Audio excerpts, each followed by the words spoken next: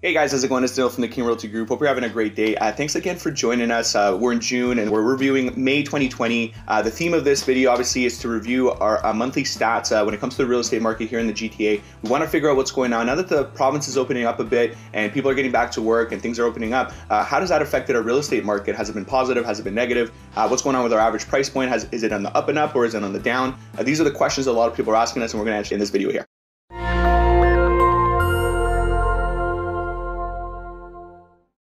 All right, guys, thanks for joining us again. What we're going to do in this video is review May 2020 GTA TREB stats numbers. This really gives us an idea what's going on in our marketplace when it comes to the real estate. How are our sales doing? Are people buying homes? Are people selling homes? And what's going on now that we've been impacted by COVID-19 virus and we're actually seemingly opening up here in the province, which is great. But how has that affected our real estate market? And this is what we're going to talk about now. So how we do in every video is we're going to take a look at the average price points, starting off by the GTA average price point, which we're going to put up on the screen now. So we have it at $838,248. That's actually up 3% from May 2019. Our price point is higher than last year, believe it or not, despite all the things that have been happening in the last couple months. Let's take a look at the other types of homes though. Detached is at $942,668,000, and that's actually up 1.8%, which is great. All our numbers are positive, by the way, guys. Just a spoiler alert. Semi-detached homes are at $716,549. That's actually up 5.6%. That's the biggest increase out of all the housing types. Townhouses are close behind though. They're at $659,704, and we see that at 4.9. Condo apartments are actually a little bit softer. You know, if you are selling a condo, if you're going to buy a condo, this could be a good opportunity as a buyer. A little tougher as a seller because there's a bit of competition with condos right now, despite the fact that we did go up in price at the average price point from May last year to this year at $497,010, and that's actually up 3.9%. So overall, guys, a 3% increase in price from last year to this year is very surprising to many because obviously we're going through this virus situation and many people are staying home and many people have this virus is affecting people differently. Some people are a little bit more paranoid about the whole thing and a lot of people are a little bit more lax about it. And again, we can't take people's opinions and preferences away, so everyone's going to feel their own thing. What's surprising though to many is the fact that we went up in price. A lot of people are thinking that our price point is going down, but I've said over the last few months, I've been watching my videos, that our prices are actually holding this whole entire time. I haven't really seen an excess dip in price points based on the numbers that we see.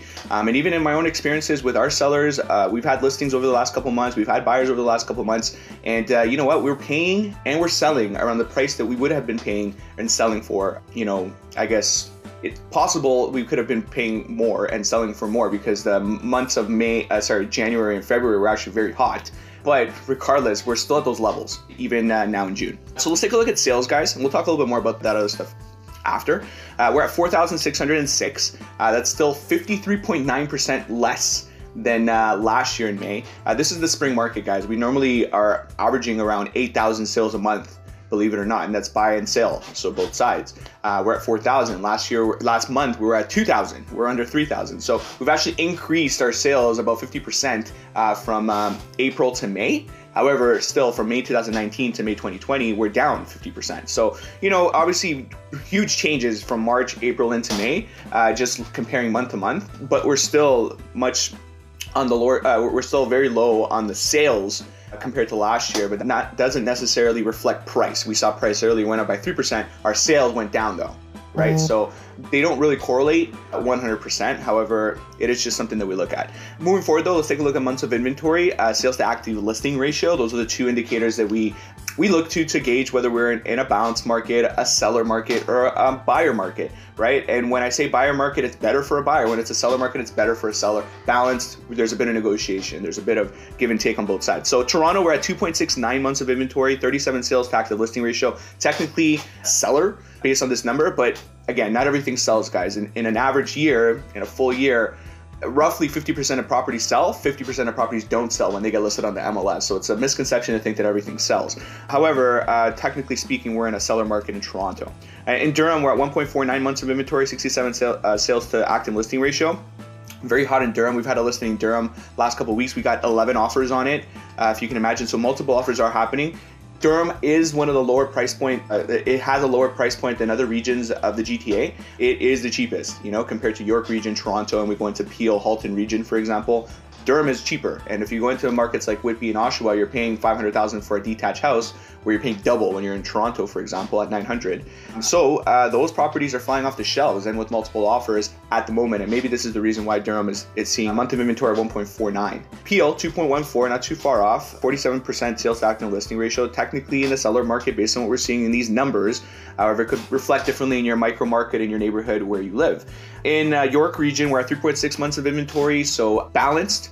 More so balanced there at 28% sales to active listing ratio, and overall across the GTA our months of inventory is 2.48. So things are moving into a heated kind of environment. Things are selling for multiple offers. However, some properties may be sitting on the market, and it could be price related. So if you have a listing that's luxury that's over 1.5, 1.2, it could sit on the market a little bit longer than something that's worth 500,000, right? That's maybe an entry level family detached house or semi-detached.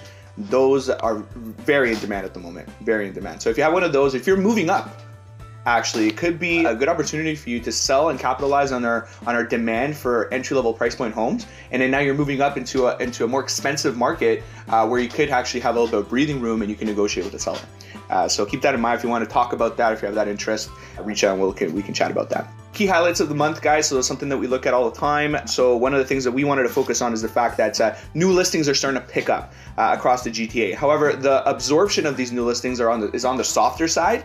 What we need is more buyers in the marketplace to remain at balance. We don't want more inventory in terms of supply and then have nobody buy them when it comes to demand. That pushes prices down.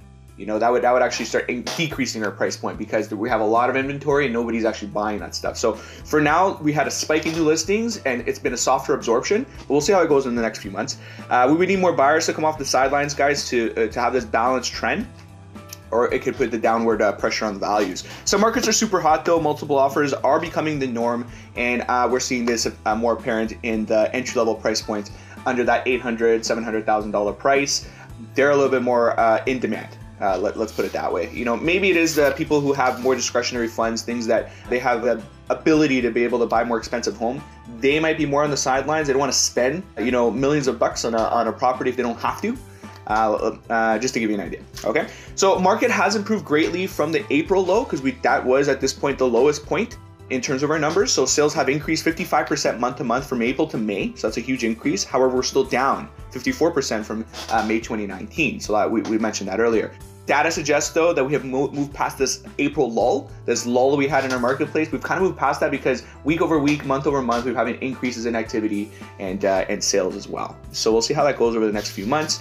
Hopefully we don't revert like some of these other states and countries around the world that have opened up and they've had spike increases in cases and then they've had to kind of re-shut down. That would be really, really tough on morale. I don't know how that would do for a real estate market. Let's just hope that Ontarians are keeping safe and following guidelines so that we don't let this thing get out of control again, okay?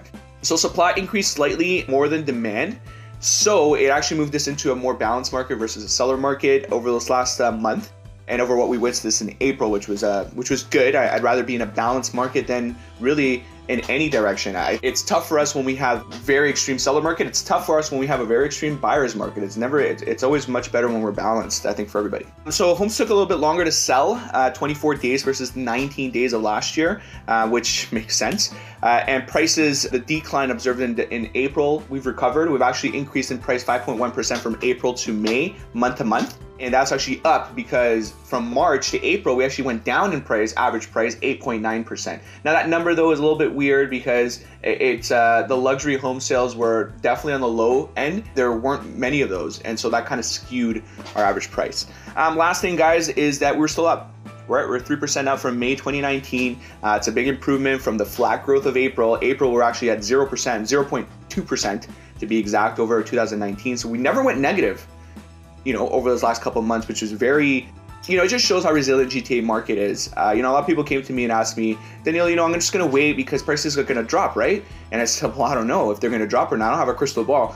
Even in stocks, just like stocks, we're a market, we have cycles, right? And to find that drop, to find that like bottom is almost impossible, guys. Even stockbrokers that do this all day long can say it's impossible to find the bottom even in the stock market. Same thing with the GTA market. It's very tough to find that bottom, wherever that is. Apparently it was in April, and that's a couple months ago, right? So what I say to people is, what is your plan? What is your goal? Are you trying to live in this property, or are you trying to flip it in short term? Most people want to live in a home and be there for a few years. If that's the case in the GTA, you will not lose, you will do very well. And what's happened in the last couple months and the numbers that I'm showing you today are very indicative of how strong the market is. So guys, this is what I had for you today. Hopefully this helped. If you have any questions, definitely let us know. If you want more information about what's going on in your particular neighborhood, it's very different than what's going on in a macro level, which is what I'm showing you right now. So get in touch with us, and we'll definitely help you out, guys. You have a great day, and subscribe, get the notification on. We do these every month, and so if you want more of it, and we're going to do other things too. We're doing our expert talks. We had a talk with Max, our mortgage broker, which is going to come up in the next couple days, and we send stuff to people all the time. If you want to be on the mailing list, get in touch, guys. Take care and be safe. Talk soon.